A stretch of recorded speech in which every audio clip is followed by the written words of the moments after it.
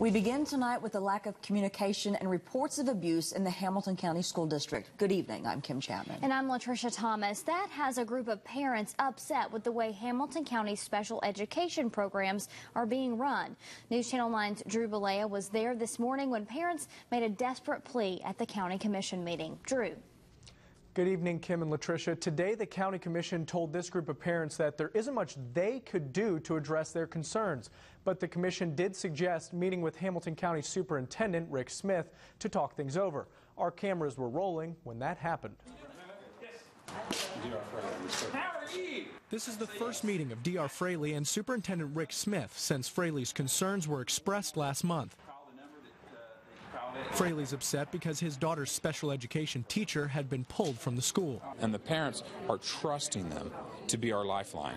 And having that person taken out is beyond frustrating. Fraley says the stories of abuse and complaints of poor communication have snowballed since he first approached the commission for help. Could I have anybody that's here supporting these children with similar stories to please stand up and show this court that it's not just me, it's not just one classroom, and it's not just one child. Where we're trying to make the school board aware that there are a large group of parents out there that are hurting and suffering. Christa French recently pulled her child from Eastridge Elementary for several reasons. One in particular was that her child was placed in isolated learning. To find a way for our education system to join special education and regular education, bridge the gap, and allow these students to be taught in regular classrooms. We rely on that communication from the teacher. Smith says he wants to work with the concerned parents. We're going to look at each one of them, and that's what I promised not only the commissioner, but the parent. He also says he wants to look over the complaints before going in front of the board. I want to handle those things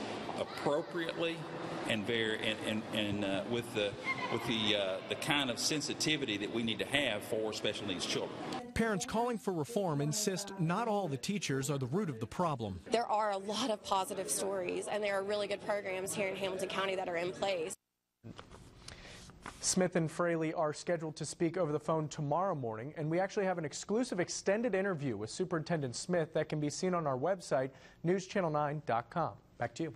Drew, thanks so much.